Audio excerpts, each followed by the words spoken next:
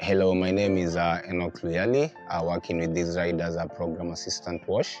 As IsraAID, we are currently carrying out a drought response plan into Turkana sub-county, whereby we are drilling new boreholes and also rehabilitating old boreholes. So today we are at Tabur, whereby there was an existing borehole with a yield of 4 m cubic. We've installed a pump at this borehole. We've also installed a solar system.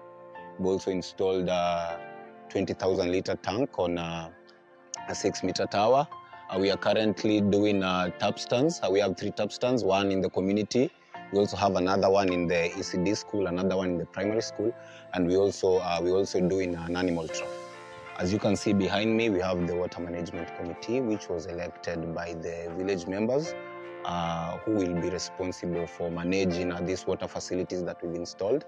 So currently we are carrying out a training them on how to manage these water facilities, including how to carry out maintenance and repair of the water facilities, whereby we've also provided them with a toolkit which includes a pipe wrench, couplings, thread tapes, and various paraphernalia which will help in maintenance and repair of these water facilities in the future.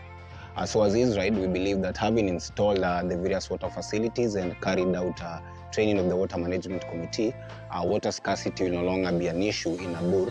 And these water facilities that we've installed will also improve the livelihoods of people in Abur village. Thank you.